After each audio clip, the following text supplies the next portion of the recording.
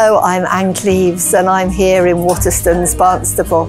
I've been browsing the shelves looking for books set on the coast because my Matthew Venn series is very much a coastal story. The first one is one that I've not read. It's by Tracy Chevalier. And of course I have read The Girl with a Pearl Earring, but this one is called Remarkable Creatures. And it's about Mary Anning, who was a huge finder of fossils, and she never got credit for it because she was a woman. So I'm really looking forward to reading that.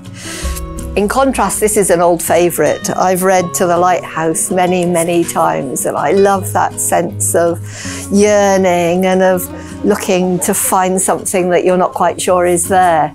And she's great on family life. The matriarch of the family is called Mrs. Ramsay, and a long time ago I wrote a crime series that featured Stephen Ramsay just because of that book.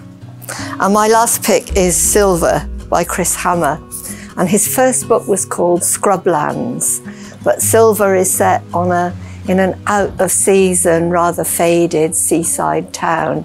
And I think I probably loved this even more than I loved Scrublands. And if you've not read it, you really should. It's brilliant.